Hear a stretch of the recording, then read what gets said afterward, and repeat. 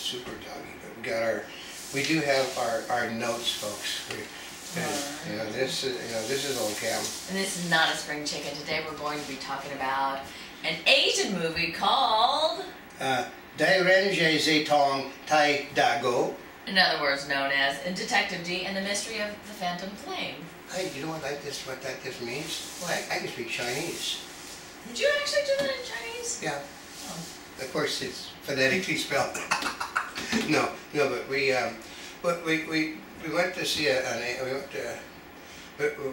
we generally do 3D movies, and we wanted to pick something out that we actually found halfway interested in. It's out there in the theaters rather than Shark Swarm or Conan the Barbarian in 3D. So yeah, because most of them didn't interest us, and we did find this movie, Detective Dee and the Mystery of the Phantom Flame, and we looked at the way it was showing, and we looked at it and thought, you know what? We bet they're putting it up for the Oscars. Yeah, because so it was in, I think, the LA Film Festival. It was in Venice. It was just in Toronto and another film festival. It's sweeping the Asian film festivals, but the trick is it's sweeping in 3 categories, which basically is sort of a lock for a big, for a movie like this, which is costumes, art direction, and cinematography. Well, because when you look at it, it looks like, one of those old epics, right? It's very grand. An old-fashioned Chinese thing. Lots of people. Something like you'd see Jet Li and one of those great big things like Hero or Crouching Tiger, Hidden Monty, or whatever they call the movie. No, but it's done by the same people that made that one, basically. It was really the Jackie Chan movie, because Sammo Hung, who was Jackie Chan's fight choreographer, was the fight choreographer for this movie. So. Well, yeah, and you notice the what did you call it? The style of the jumping and the flying through the air. Yeah, it's all from that movie. But the guy, what was it? The gentleman that created the thing, which was... What, the director? Yeah, I don't have the director. Oh yeah, basically the director Jean. I don't know. It's basically down here. Tu Hak, T-S-U. Tsui Hak. Hu Hak. Hak. Okay. And Hark, H-A-R-K. I'm gonna try it this way. My better half was Japanese, not Chinese. She's Chinese, so. It's fun, but no. He's known for creating the flying stuff. It's his type of movie. But here's the problem that we saw right off the bat was sections of the movie are totally washed out. The color is washed out. Yeah, because we were looking, part of it is we've seen different types of movies, and I know, I was looking at it, what happened to the picture? You're thinking, well, maybe this was intended for a smaller screen. No, we found out at the end what's wrong with the picture. Definitely found out at the end. When you go to a feature film, always look at the credits at the end of the movie. Because they'll tell you, because we did see 3D Cruise. Yeah, 3D Cruise, folks. So even though we watched the movie in 2D. Yeah, it looks like it was shot with a 2-camera 3D system, because the largest proliferation of 3D in the world is in China. I think they got 130 television stations that are equipped for it, and they have 10 million sets sold. So they're shooting things in 3D for their audience. But what happens is that a lot of people, because actually what we do, we'll 3D to 2D, and but we do a better job of it. Our will 2D to 3D. Everything is back-ended in this industry. What they did was they took a 2-camera system and 2D'd it. It really looks horrible. Some of the scenes are so beautiful. Actually, all of the dark stuff is really magnificent. Well, part of it is it did generally look washed out. Yeah, and it was washed out because it doesn't translate well from 3D to 2D. Well, a lot of the movies that we've seen that are 3D movies, they were either A, shot in 3D, or they were in 2D converted to 3D. Yeah, it works. It does look a lot better. I mean, when you take, basically you take a 3D movie and put it to 2D, you lose something in the translation. Because like we said right there, this is a big god-awful Panasonic 3D camera we're standing in front of. So. But, and we'll tell you because we know. Yeah, everybody's seen the camera. Okay, we tell everybody. No, we know because we work with 3D. We know we've got 3D cell phones now. We're so heavy into 3D, but so we do know 3D when we see 3D. Also, we also see I did notice there were not an awful lot of zoom shots, which meant it's a traditional 3D setup. So, the movie, you know, actually, it basically, is Tony Leung Ka is basically most people who've ever seen Asian movies know Tony. You know, Tony. See, part of it is all of these actors and actresses were all foreign to me. Yeah, and but yeah, I hear they were it's a movie made in China. But I heard they're quite popular in China. No, they are. Actually, the one that is the least popular is the gentleman, which is Andy Lau, who played Detective D, who has the charisma of a wet noodle. And you know, they said that most of the people agree, like I do.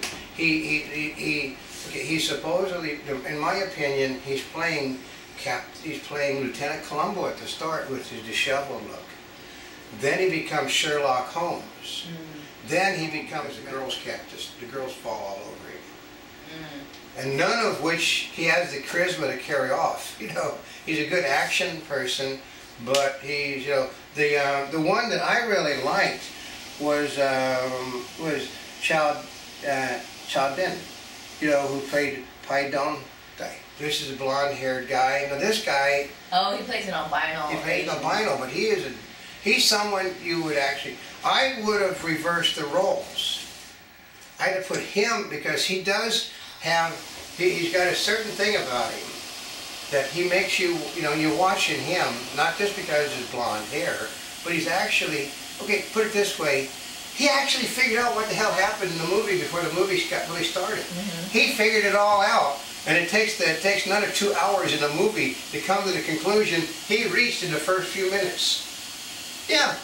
And then he repeatedly told people throughout the movie what was going on. Pay attention to this little blonde-haired guy, and you'll find out what's going on in the movie because he tells you continually what's going on. Well, you know, what's different about this is a lot of times when you see movies, and especially when you see Disney movies, there's one thing for certain in a Disney movie. There's a happy ending, the good guys win, the bad guys lose. Okay, no happy ending in this one. This is the, you know, the lesser of two evils. That basically, it's got to do somewhat with the history of the first empress of Japan. Whoever did the history book thought, you know, she was the only empress. To this day, she's the only empress there's ever been. They forget that there was an empress of Japan during the Boxer Rebellion, folks. But that was Japan. This is China. Empress of China. Okay. Because, like I said, I think about Japan because I had this. But and if you're going, so in an overview, here's the, if you want to call it, the brief summary. Well, yeah. It's on the eve of the princess's coronation as empress. China's most powerful woman, which is, she's played by... and there's an empress. Karina Lau. Karina Lau. So, okay. Who I have actually seen in other movies, but she's a mean-looking type, little witch type. Well, yeah. But she used to be a really attractive, mean-looking witch type, so really young and attractive, so... But they have her totally playing the bitch. Yeah, well, that's the whole thing to the deal. She has to be... They do not want her. Female. And it's got to do with the fact too. She shouldn't be an empress. She should be a regent because she's got a son. The son would The son is too young to become emperor. Because if you ever saw The Last Emperor, when the Academy Award, they had a kid, you know, little kid was the last emperor of China, and so she's basically become an empress because he's not ready. And I guess the oldest son of the last emperor was basically really too old. So. Well, and this is predominantly a male film. There's not a lot of females on there. There are some in her court, but the females are the central figures, folks. Everything is wrapped around the two women. Totally wrapped around the two women, and they're the minor parts. I know, isn't that kind of interesting? Because it's a Chinese movie, and China has this thing about women. But so what happens is right on the eve of her coronation, although it seems like it was a lot longer than that. Oh God, it just went on. We want film time. They talk about film time versus action. Oh, I mean, the eve of her coronation, they have all these people die in 66-foot Buddha who's totally out of proportion. A 66-foot Yeah. Buddha is about 5 stories in size. We're talking a building so tall that you couldn't see the top of it from the ground. You know. Well, you can tell they use models. I know, but I mean, it was totally, somebody didn't get the proportions right, folks. But you know, but they have the killings there, and then the And killing people out in the burst into courtyard. flames. Yeah, but you know, but just mysterious people die from mysterious flames. They consume people, spontaneous combustion. But they then go from that, and on the eve of the thing, they go to get Detective D, and there are more killings. Then Detective D is brought back that same evening, and there is more killings. And then Detective D seduces the girl, but he doesn't seduce the girl after he tears her clothes off of her. You know, it's basically, just got 2 versions of that movie, folks. There's the movie where you see her without the clothes on, and the movie where everything is hidden. So, you know, but they're doing porno in China now. They got a 3D. They do porno in X-ray 3D. movie. Yeah, 3D porno. Great movie, I understand it is, but Really? with big actresses, you know, but there's more killings after he's done a seduction scene and she's running around half nothing on.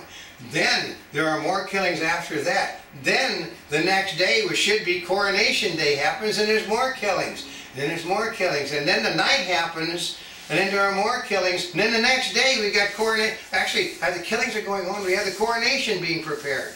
Well, most of these killings are they burst into flames. Yeah. And a lot of it has to do with why are the people bursting into flames. This is, you know, were they poisoned? What happened? This is No, I can tell you there's a pretty few problems in okay, remember the movie with, what was it, Bill Murray, Lost in Translation? oh yeah.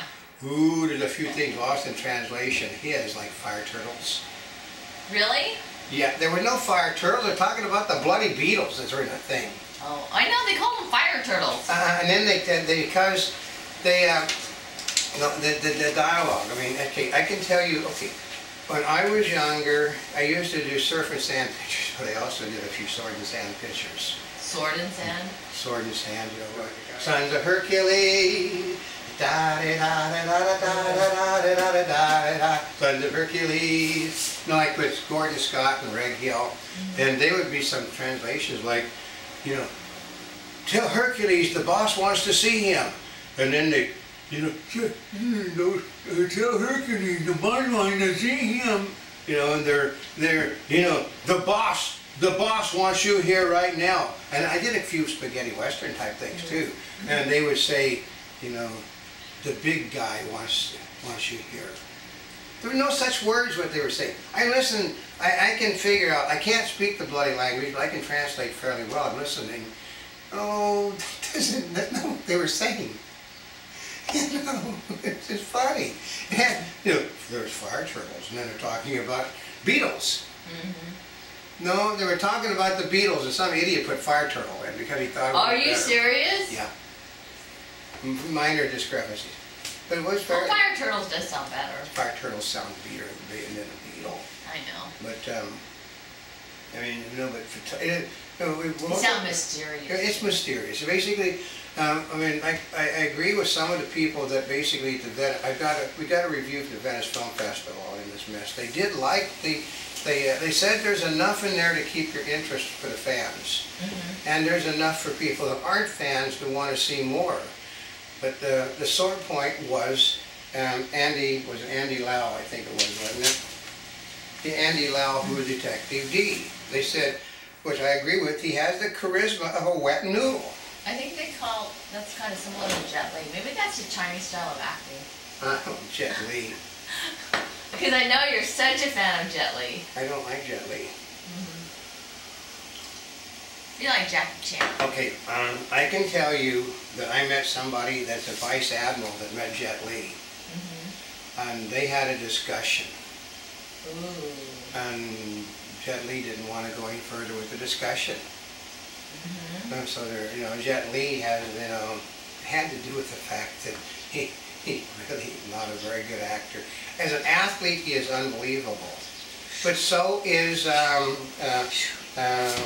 know, what was it? The Frenchman, the guy from Belgium, the muscles from Brussels, you know. Who's that? What is that guy's name? He was, I can't remember the movie. Oh, he was in Time Cop. But, shows you, but they both have this, they're both superb athletes, but they couldn't act their way out of a paper bag. And you're carrying a movie with an actor that basically can't act. He's all athletics. It's just, I mean, most people don't know who Richard Jackal was, but Richard Jackal, you know, I worked with him from the 1940s clean until he died in the 90s. He was on Baywatch as one of their officers, but the guy, he was an actor. He was an actor that was an athlete.